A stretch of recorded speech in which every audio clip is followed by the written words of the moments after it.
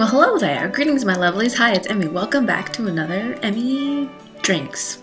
Today I'll be drinking a selection of Turkish teas, and I received these very kindly from Iris and Phil. Thanks, you guys, so much for sending these to me. Iris and Phil actually live in Canada, so via Canada I received a little piece of turkey. And they also sent me a little stick of gum, which I'll eat at the very end.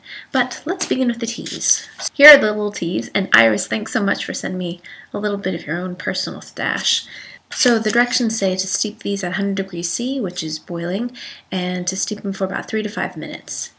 So like that. And I believe some of them you can have also chilled. You can have them iced, which would be lovely in the summer. But since we're in spring right now, I'm just going to have them hot.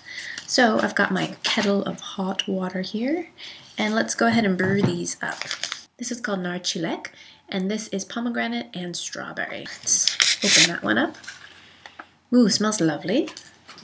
And I shall pour some hot water and allow that to steep.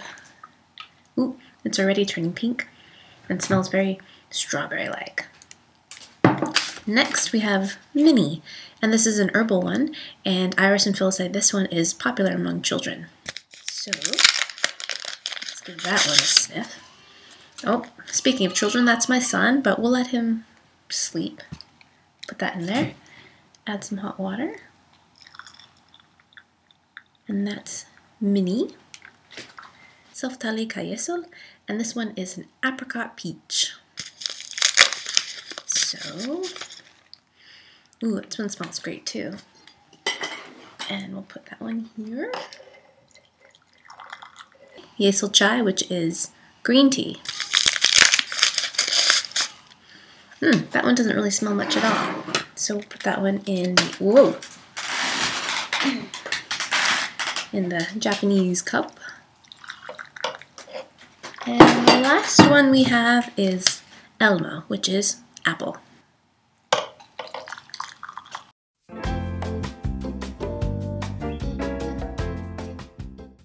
Here's the Nar Çilek, and it's brewed into this beautiful pomegranate color.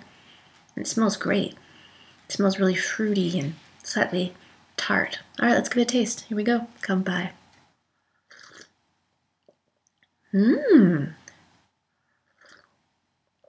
That's nice. There's a little bit of tartness. Really lovely, subtle, fruity flavor. Almost berry-like. I wouldn't necessarily say pomegranate-like. Yeah, very berry-like. But it is pomegranate and strawberry, so that would make sense. Delicious. Nice, very soothing and warm. This is the mini one, which is the herbal one. Ooh, and it smells very chamomile. It smells lovely. And it is. It's really subtle and beautiful. Not too strongly chamomile, so I don't feel like it's sleepy time tea. But yeah, a little bit minty, chamomile, and just really mild, lovely herbal tea.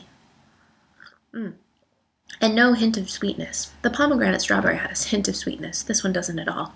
And I think this one would be really great iced. It reminds me of a tea that I actually had from Switzerland. It was herbal and just alpine and lovely. Similar, because there's like chamomile notes. Just really nice. We have the Seftali Kayisili, which is the apricot peach. This one too has kind of a reddish hue to it. It smells great. Here we go. That has a nice tartness to it. And has subtle peach smell to it. And just a touch of sweetness as well. Very nice.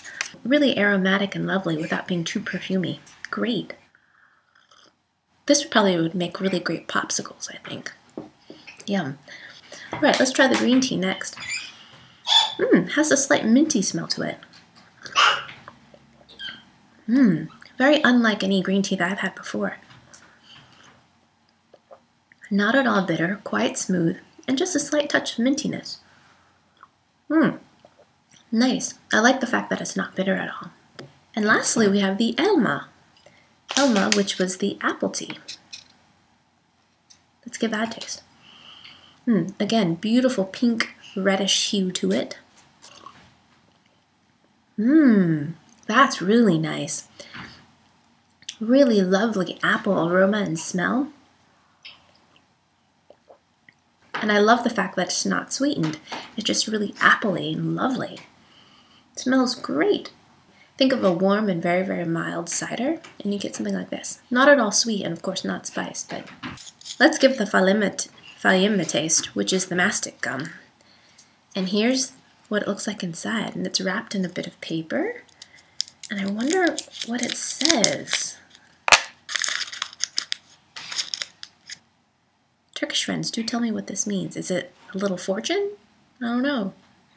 Alright, so here's the gum. Mastic is an ancient resin. I actually had a mastic gum in my Emmy Eats Grease video. I'll put the link down below.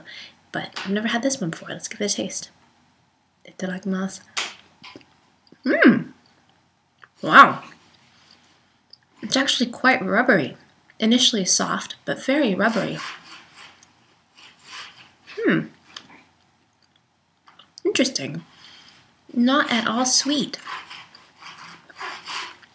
Iris and Phil have never had a gum like this before.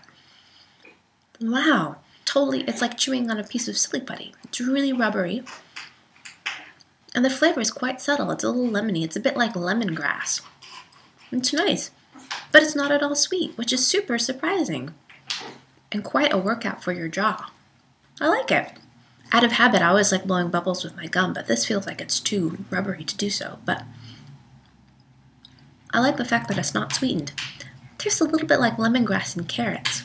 It's nice. Alright, my baby's crying. Gotta get going. Iris and Phil, thanks so much for sending me these little Turkish teas. It was delightful, and I shall finish them while I tend to the child. Alright, I hope you guys enjoyed that. I hope you guys learned something, and I'll see you in my next one. Toodaloo, take care. Bye! And it's another astronaut ice cream snack. There you go, much better. Oh, that one is Big Fizz. What do you think's inside that one?